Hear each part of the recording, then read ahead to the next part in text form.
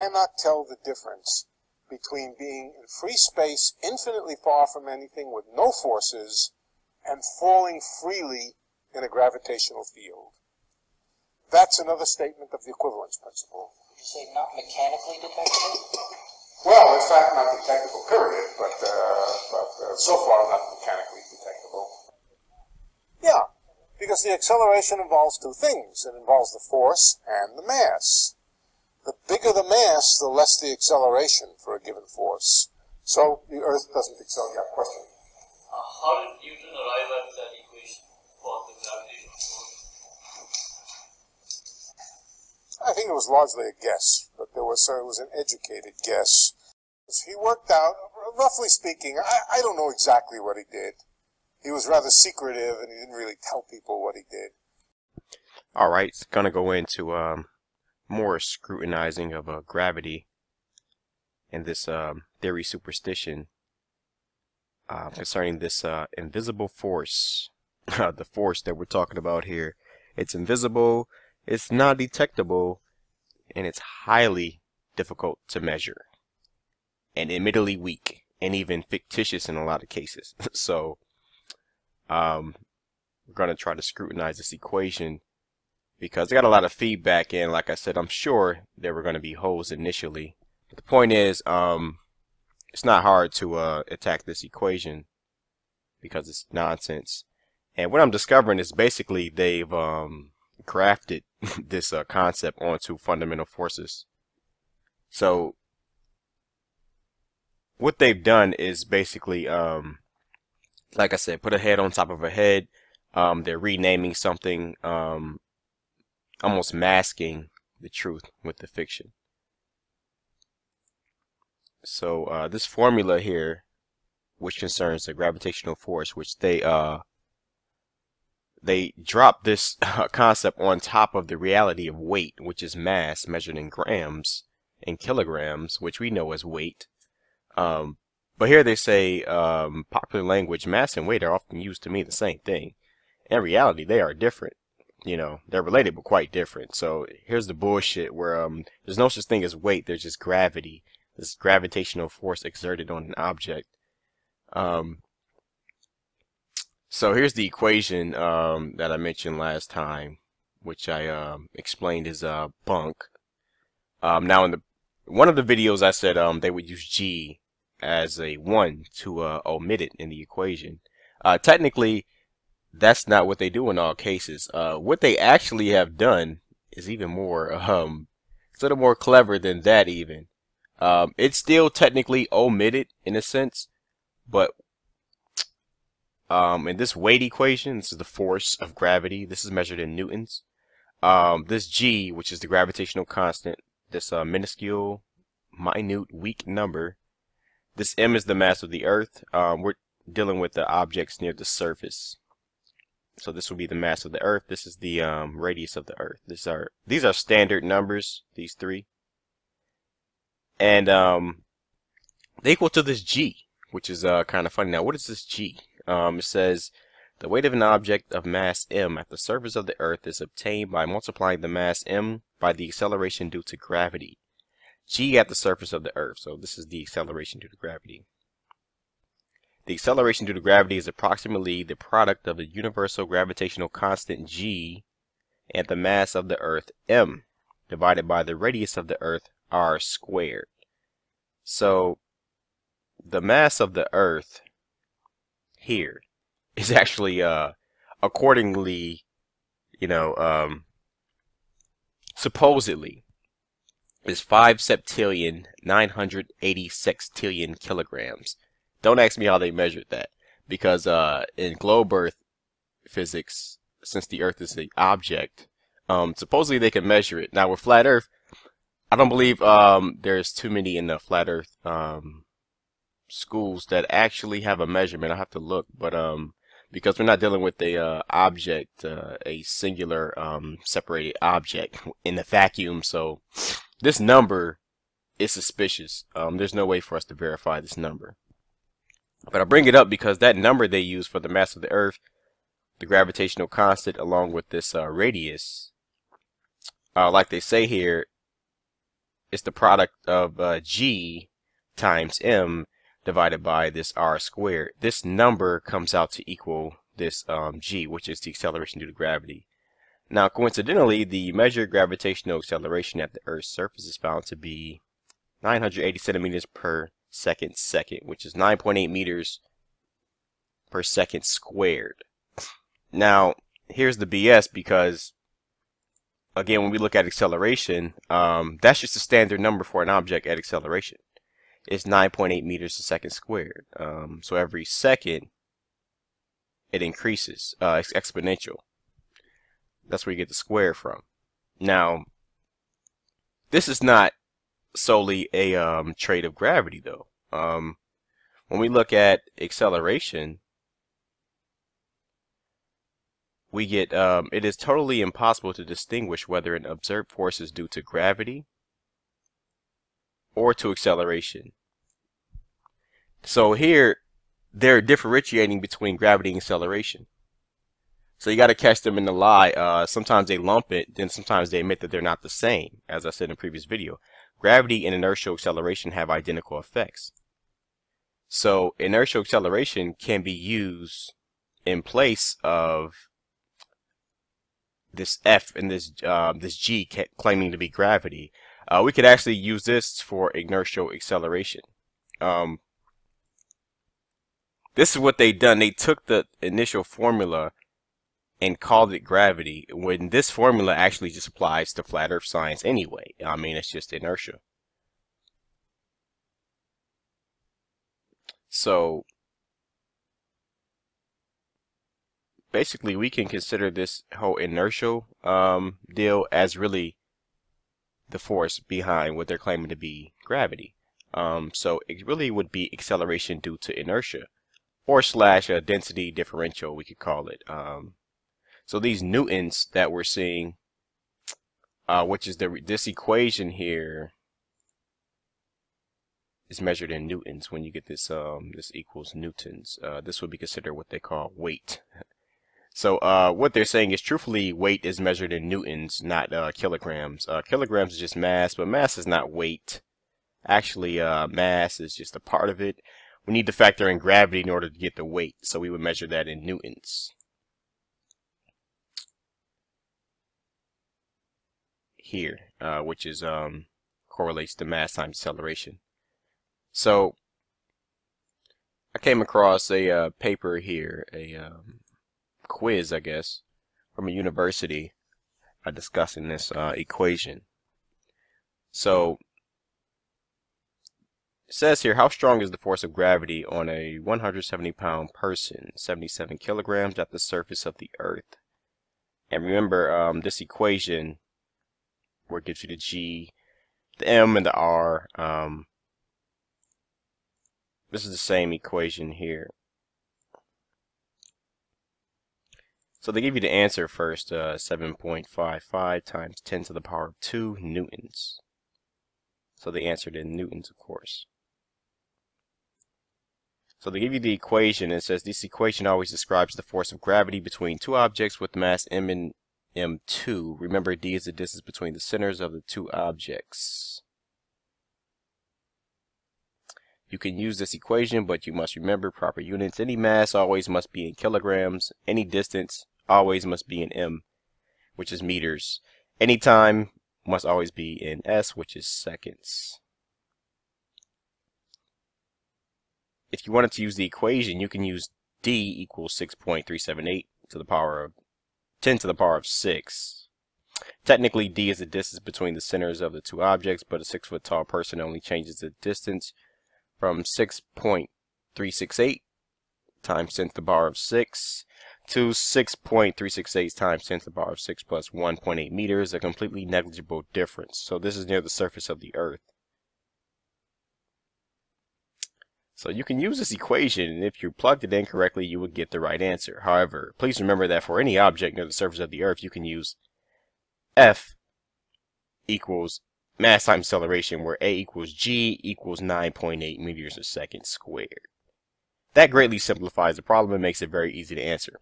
So here's the bullshit. They just throw this G in here, like acceleration equals this gravity equals 9.8 meters a second. But like I said, we would just say this acceleration is the acceleration due to inertia, or like I said, density differential. Because as stated here, gravity and inertial acceleration have identical effects. So who are you know, how can we say this is measuring gravity? Well, no, we say this is measuring the inertial effects and the differential in density. So this is the cover-up, basically. This is terrorism. They hijacked an equation. Because if you go back up here, you get the answer 7.55 times 10 to the power of 2. This is 755. And when you plug this in, you do get 755 mass times acceleration. If you do the 77 kilograms times 9.8 meters a second squared, you get 755 so-called newtons. So this is just an equation that they came up with to measure this invisible force, which doesn't exist. The 755, like I said, could be considered inertials, if you want to call it, or you know, I just made up a symbol here, because like density differential, whatever we want to call it. But this whole Newton thing is just replacing the fundamental force of inertia, which is real, mass and inertia. So like I said, this is terrorism. This is mathematical terrorism. They hijacked the natural fundamental equation with these numbers. So as someone also pointed out to me, this number, the gravitational constant, is close to 666, which we know a lot of the occultists love the number 666. So what I'm pretty sure what they've done is they've been able to mathematically play with these numbers, because the mass of the Earth, you know, what the hell, like who's gonna know this this bullshit? And this is the so-called radius of the Earth right here. And again, based on the spherical model, but we know it's not a sphere. So what I'm thinking now is they basically finagled these numbers in order to come out to equal the 9.8 meters a second squared, which is already suspect. It's very suspect how they reverse engineered this. So you know, they're very clever. And you know, they've been able to convince people with things like this. But as said here, you don't actually have to use that equation. You could just take all that out, or just summarize it with mass times acceleration, which is the same thing. And of course, acceleration could also be due to inertia, admittedly so. So this is not a exclusive gravitational equation after all. It's just terrorism. It's mathematical hijacking. And it's shameless and it's bold. Very bold. Even when we look at the definition of weight now, it's been hijacked. You know, the weight of an object is usually taken to be the force on the object due to gravity. And then over here, the standard unit, the standard international unit, is a Newton. Like, get the fuck out of here. Nobody uses newtons for weight. But see how bold they are. And I'll probably go into this weight thing in another video. But yeah, this is what happened. They hijacked an equation. They substituted some numbers, some astronomical numbers, and got them to equal this 9.8, which is only based on inertia and density. There's nothing to do with gravity. That's still the faith. That's still their faith in scientism, saying that there's this force. When we know it's just a result. It's a reaction. It's the behavior of densities under natural law. Peace. How did Newton arrive at that equation for the gravitational force? I think it was largely a guess, but it was an educated guess. He worked out, roughly speaking, I don't know exactly what he did. He was rather secretive, and he didn't really tell people what he did. All right, it's gonna go into more scrutinizing of gravity. and this theory superstition concerning this invisible force. The force that we're talking about here. It's invisible, it's not detectable, and it's highly difficult to measure. And admittedly weak, and even fictitious in a lot of cases. So, we're going to try to scrutinize this equation because I got a lot of feedback, and like I said, I'm sure there were going to be holes initially. But the point is, it's not hard to attack this equation because it's nonsense. And what I'm discovering is basically they've grafted this concept onto fundamental forces. So what they've done is basically, like I said, put a head on top of a head. They're renaming something, almost masking the truth with the fiction. So this formula here, which concerns the gravitational force, which they drop this concept on top of the reality of weight, which is mass measured in grams and kilograms, which we know as weight. But here they say, popular language, mass and weight are often used to mean the same thing. In reality, they are different. You know, they're related but quite different. So here's the bullshit where there's no such thing as weight. There's just gravity. This gravitational force exerted on an object. So here's the equation that I mentioned last time, which I explained is bunk. Now in one of the videos I said they would use G as a 1 to omit it in the equation. Technically, that's not what they do in all cases. What they actually have done is even more, it's a little more clever than that even. It's still technically omitted in a sense, but in this weight equation, this is the force of gravity. This is measured in newtons.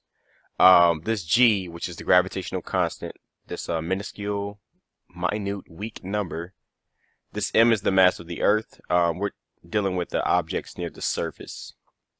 So this will be the mass of the Earth. This is the radius of the Earth. These are standard numbers, these three.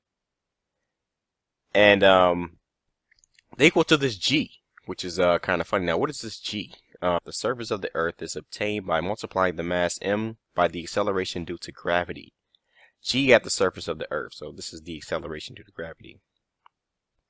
The acceleration due to gravity is approximately the product of the universal gravitational constant G and the mass of the Earth m divided by the radius of the Earth r squared. So the mass of the Earth here is actually accordingly, supposedly is 5 septillion 980 sextillion kilograms. Don't ask me how they measured that, because in globe Earth physics, since the Earth is the object, supposedly they can measure it. Now with flat Earth, I don't believe there's too many in the flat Earth schools that actually have a measurement. I have to look, but because we're not dealing with a object, a singular separated object in the vacuum, so this number is suspicious. There's no way for us to verify this number. But I bring it up because that number they use for the mass of the Earth, the gravitational constant, along with this radius, like they say here, it's the product of G times m divided by this r squared. This number comes out to equal this G, which is the acceleration due to gravity. Now, coincidentally, the measured gravitational acceleration at the Earth's surface is found to be 980 centimeters per second, which is 9.8 meters per second squared. Now, here's the BS, because again, when we look at acceleration, that's just a standard number for an object at acceleration. It's 9.8 meters a second squared. So every second, it increases. It's exponential. That's where you get the square from. Now, this is not solely a trait of gravity, though. When we look at acceleration, we get it is totally impossible to distinguish whether an observed force is due to gravity or to acceleration. So here, they're differentiating between gravity and acceleration. So you got to catch them in the lie. Sometimes they lump it, then sometimes they admit that they're not the same. As I said in the previous video, gravity and inertial acceleration have identical effects. So inertial acceleration can be used in place of this F and this G claiming to be gravity. We could actually use this for inertial acceleration. This is what they done. They took the initial formula and called it accordingly, supposedly is 5 septillion 980 sextillion kilograms. Don't ask me how they measured that, because in globe earth physics, since the earth is the object, supposedly they can measure it. Now with flat earth, I don't believe there's too many in the flat earth schools that actually have a measurement. I have to look, but because we're not dealing with a object, a singular separated object in the vacuum, so this number is suspicious. There's no way for us to verify this number. But I bring it up because that number they use for the mass of the Earth, the gravitational constant, along with this radius, like they say here, it's the product of G times M divided by this R squared. This number comes out to equal this G, which is the acceleration due to gravity. Now, coincidentally, the measured gravitational acceleration at the Earth's surface is found to be 980 centimeters per second, which is 9.8 meters per second squared. Now, here's the BS, because again, when we look at acceleration, that's just a standard number for an object at acceleration. It's 9.8 meters a second squared. So every second, it increases. It's exponential. That's where you get the square from. Now, this is not solely a trait of gravity, though. When we look at acceleration, we get it is totally impossible to distinguish whether an observed force is due to gravity or to acceleration. So here, they're differentiating between gravity and acceleration. So you got to catch them in the lie. Sometimes they lump it, then sometimes they admit that they're not the same. As I said in the previous video, gravity and inertial acceleration have identical effects. So inertial acceleration can be used in place of this F and this G claiming to be gravity. We could actually use this for inertial acceleration. This is what they done. They took the initial formula and called it gravity, when this formula actually just applies to flat earth science anyway. I mean, it's just inertia. So basically, we can consider this whole inertial deal as really the force behind what they're claiming to be gravity. So it really would be acceleration due to inertia, or slash a density differential, we could call it. Exactly what he did. He was rather secretive, and he didn't really tell people what he did. All right, it's gonna go into more scrutinizing of gravity and this theory superstition concerning this invisible force. The force that we're talking about here. It's invisible, it's not detectable, and it's highly difficult to measure, and admittedly weak, and even fictitious in a lot of cases. So we're going to try to scrutinize this equation because I got a lot of feedback, and like I said, I'm sure there were going to be holes initially. But the point is, it's not hard to attack this equation because it's nonsense. And what I'm discovering is basically they've grafted this concept onto fundamental forces. So what they've done is basically, like I said, put a head on top of a head. They're renaming something, almost masking the truth with the fiction. So this formula here, which concerns the gravitational force, which they drop this concept on top of the reality of weight, which is mass measured in grams, in kilograms, which we know as weight. But here they say popular language, mass and weight are often used to mean the same thing. In reality, they are different. You know, they're related but quite different. So here's the bullshit where there's no such thing as weight. There's just gravity. This gravitational force exerted on an object. So here's the equation that I mentioned last time, which I explained is bunk. Now in one of the videos I said they would use G as a 1 to omit it in the equation. Technically, that's not what they do in all cases. What they actually have done is even more, it's a little more clever than that even. It's still technically omitted in a sense, but in this weight equation, this is the force of gravity. This is measured in newtons. This G, which is the gravitational constant, this minuscule, minute, weak number. This M is the mass of the Earth. We're dealing with the objects near the surface. So this will be the mass of the Earth. This is the radius of the Earth. These are standard numbers, these three.